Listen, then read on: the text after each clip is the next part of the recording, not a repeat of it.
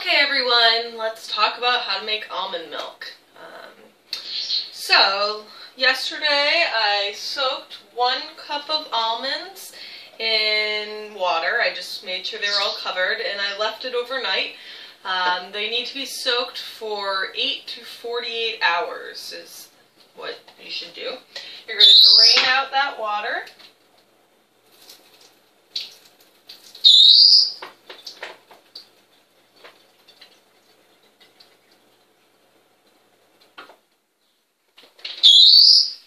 What that does is make the almonds soft enough that they can be blended, and they make them easier to digest. So you're going to put that in your blender, and then you're going to add 4 cups of filtered water. You can do less. Some people do 3 if they want the milk a little thicker. Because I use it in my shakes, I don't really care how thick the milk is. I'm more doing bang for your buck.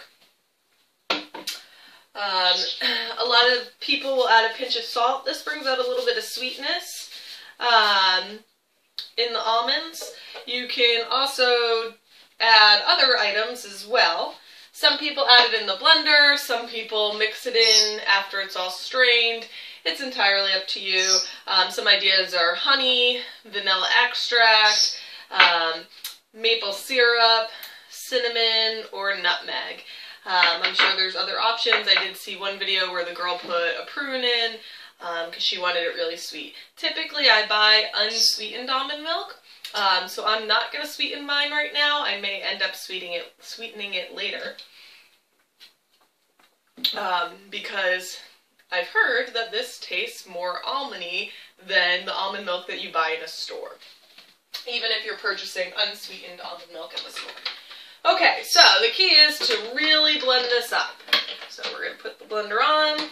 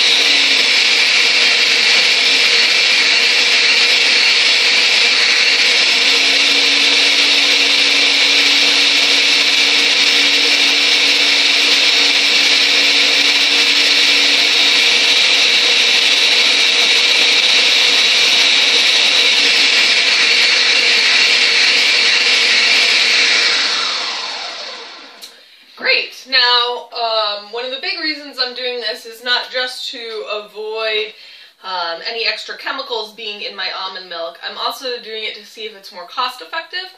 So I did call around. I went to Big Y this morning to price shop their almonds. Someone had posted that her Big Y sold almonds in bulk. Mine does not, but I was able to get a pound of almonds in a bag for $6.99.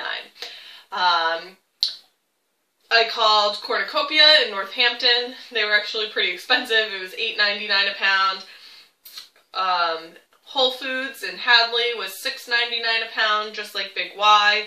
And Atkins Farm, if you're local to the area, which was the cheapest, was actually only $4.99 a pound. So I'll do out some math after and see if this is more effective.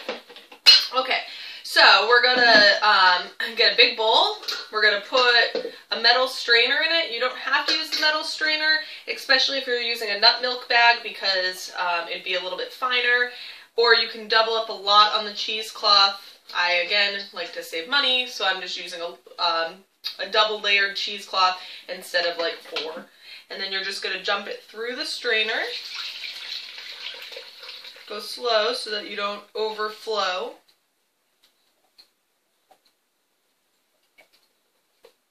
This is to get out any extra little bits of almond.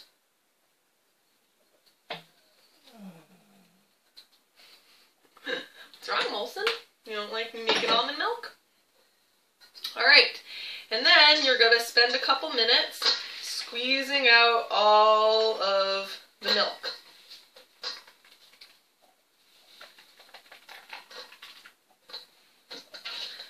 I did, in one thing I read that sometimes people will mix walnuts into the almond milk. So that's an option too, especially if you are trying to save money. Walnuts are a little bit cheaper. You could make pure walnut milk if you wanted.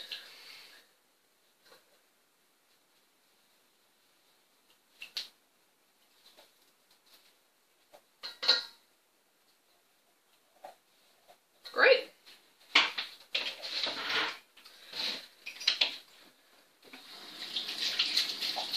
Now you could blend it all again if you really want to make sure there's no little bits of almond in there. That's not really something that I mind too much, okay? So I'm going to take a little sip, see if I want to add anything to sweeten it. It's not bad. I actually am going to sweeten it just a little bit with some vanilla. I do normally buy unsweetened almond milk. But this really just tastes like straight up soaked almonds, which is good. But if you wanted a little bit of sweetness to it, which I find even the unsweetened almond milk to have a little bit of sweetness. So I'm just going to add a little bit. About a teaspoon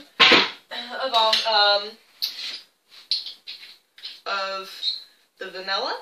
You could blend it again if you wanted. I'm just going to stir.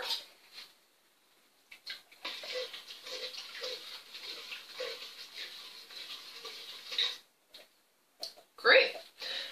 So I got a good amount of almond milk.